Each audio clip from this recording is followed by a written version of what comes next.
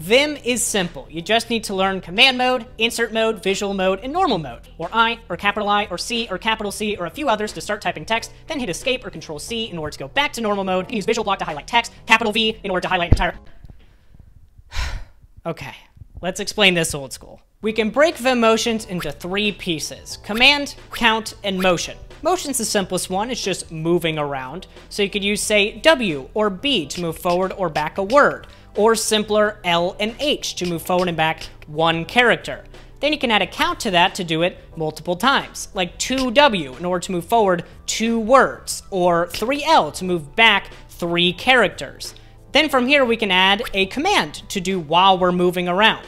For example, hit V 2W in order to visual select or highlight 2 words ahead. You could also do, say, D 2W. That means delete 2 words ahead. When you combine all those, it's almost like you're playing Street Fighter. It's a lot of fun.